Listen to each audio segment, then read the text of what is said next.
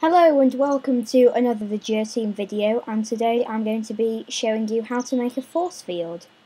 Now, force fields can be a variety of shapes, and they are quite useful for stopping mobs and other people on a multiplayer server from getting in.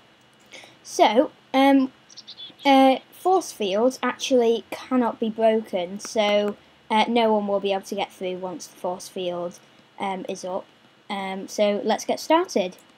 So today I'm also going to be showing you how to use a certain thing which you will need to make the force field, called Electrolyzers. So let's just give us one of them, and then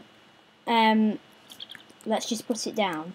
Now, you might think that an electrolyzer is any normal machine, but it's got a big difference. But before we go into that, I'd just like to show you what it does.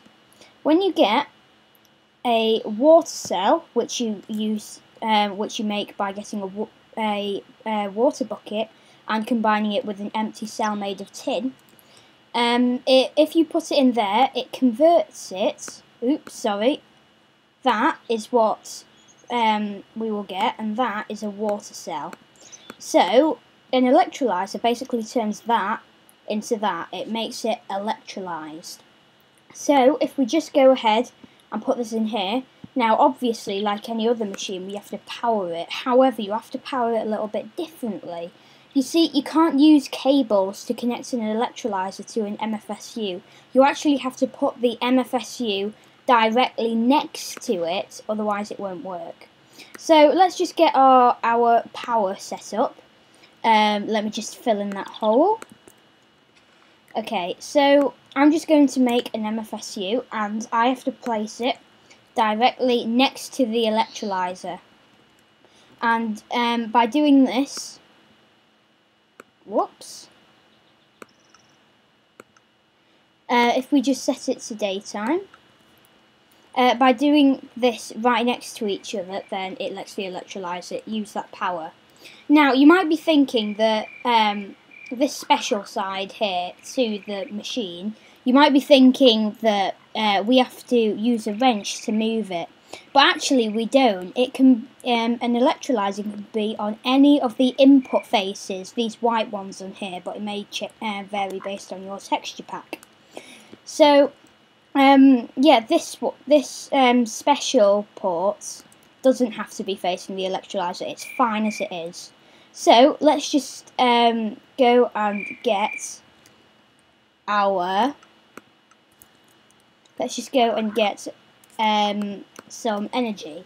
So I'm just going to quickly get some high voltage solar panels to give our MFSU some energy.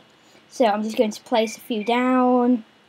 I'm not going to show you how to make solar panels, since that's beyond the scope of this tutorial.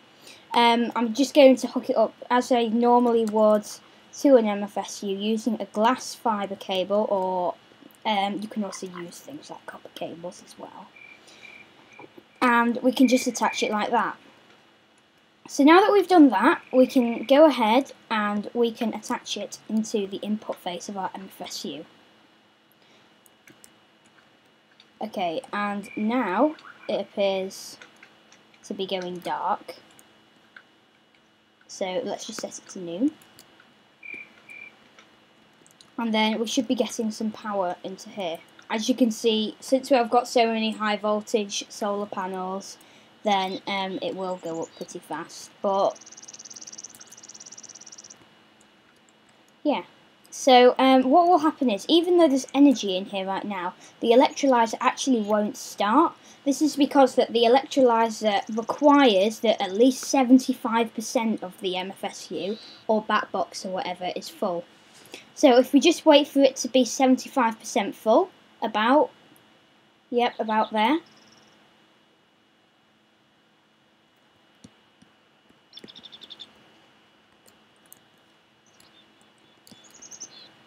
Then we see that the electrolyzer has started here. So you can see that it's converting the water cells into electrolyzed water cells. And so, the reason I actually showed you this is because that when you're in survival, you actually need electrolyzed water cells to construct the tools we will need to make the force field. So once this is done, you'll see that we now have an electrolyzed water cell. I'm not going to wait for the rest. We're just going to get right into the force fields. So here's how we do it. To make a basic force field in like a dome or something, we need 3 essential components. Firstly, we need the force field core. So that. We will also be needing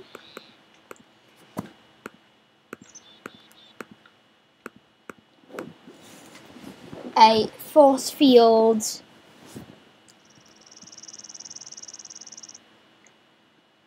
projector. Now, it's not actually these projectors. You see, you can get directional, you can get tube, but we will actually want an area one. So if we just type in here, area, you'll see an MFFS area projector. So if we just get one of them, I'm also going to show you how to craft it. So you'll make it with diamond, you'll make it with a frequency transmitter, that electrolyzed water cell that we just made, and an electric circuit. We'll also need to be making something to actually retrieve the power. So we're going to get a force field EU injector, and that will basically convert take the energy from this MFSU into our force field system. So first things first, I'm going to place down the EU injector. Oh god, slime.